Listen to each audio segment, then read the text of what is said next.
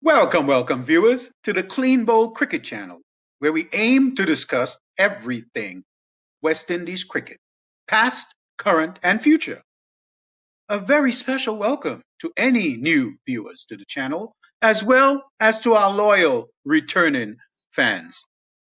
Now, fans, in this episode, the Clean Bowl Channel would like to take a somber look at a recent event that concerns the passing of an outstanding West Indies cricketer, specifically Irving Shillingford, who hailed out of the country of Dominica, who represented the Windward Islands as well as the West Indies.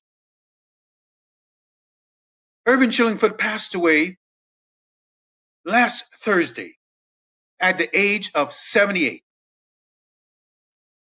The Clean Bowl Channel would like to share with you a couple of tributes that pay homage to this outstanding West Indies, Windward Islands, and Dominican batsman who plied his trade in the 1970s and served regional cricket as an excellent and honorable servant.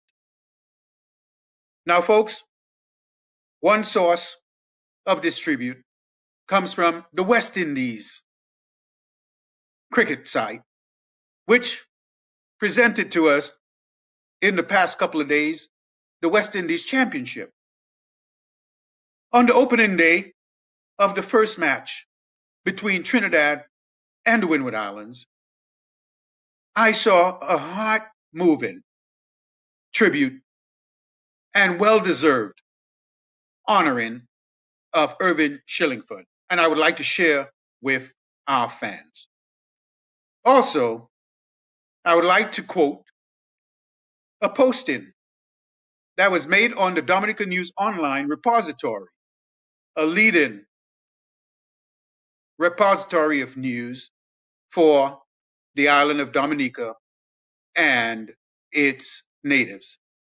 Now, folks, we will first share with you the moving tribute which the West Indies Cricket Board and West Indies cricket at large put together for this little master, or as many saw him as this giant batsman who served West Indies cricket and served West Indies cricket with honor. Please take a listen. Regional 4-day championships, and we're looking at some beautiful pictures, which really tells you that it is fine weather today here in Grenada. These are 3 square miles island with lots of history, and the players are on the field, and as you can see, they're getting ready for a moment of silence to remember the former Dominican, Windward Islands, Combined Islands, and West Indies batsman Irving Shillingford, who passed away last Thursday at the age of 78. Shillingford was born in Dominica in 1944 and made his first class debut at the age of 16, but had to wait another 5 years before playing his second match against Australia in 1965. Both teams on the pitch that will be used today, along with the match officials, to observe a moment of silence for the right-handed batsman Shillingford, who was a prolific batsman for the Windward Islands, the Combined Islands, throughout the 1960s and 70s. He was 32 years old when he played his first test against Pakistan at the Queen's Park Oval in Trinidad and Tobago in 1977. He scored 39 and 2 in that test, but followed up with 120 in the following test at Border in Guyana.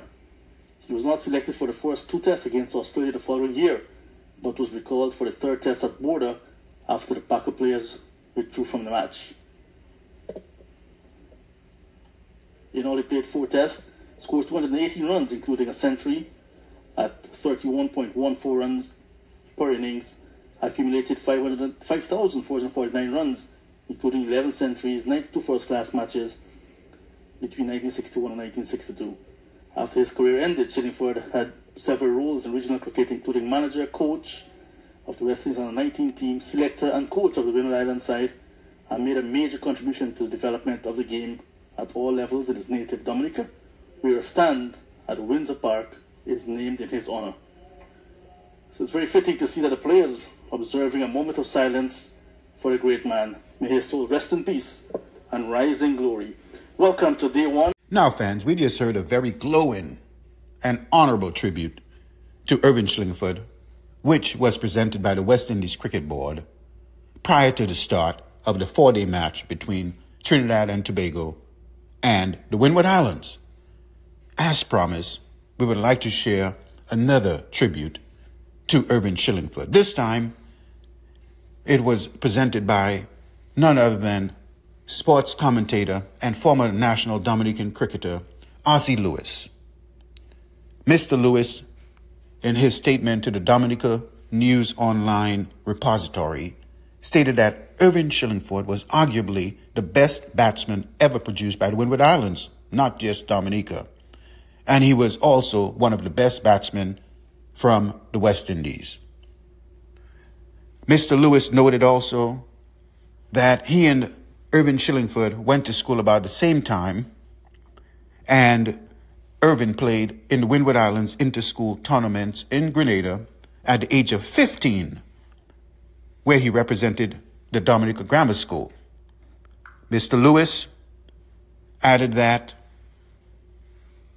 the Dominican and regional cricketer was also a selector on the West Indies board and a coach, as well as a manager of the Dominican cricket team. Lewis is of the view that being from Dominica, Mr. Shillingford was the victim of insularity in the selection of West Indies teams in the 1970s, where the preference at that time was given to the players from the big islands like Jamaica, Trinidad, Barbados, and Guyana, which were termed the Big Four.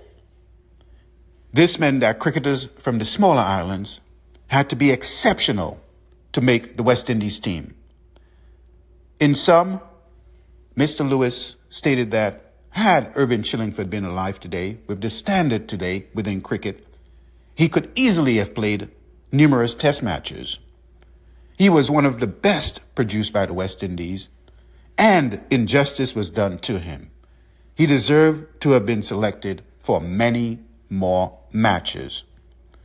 But in the continuing vein of honoring Mr. Shillingford, Mr. Lewis stated that Shillingford was an icon and great cricketing hero who left a great legacy to sportsmen who came after him, while adding that as long as cricket is played in Dominica, Mr. Shillingford's name will be remembered as an outstanding batsman.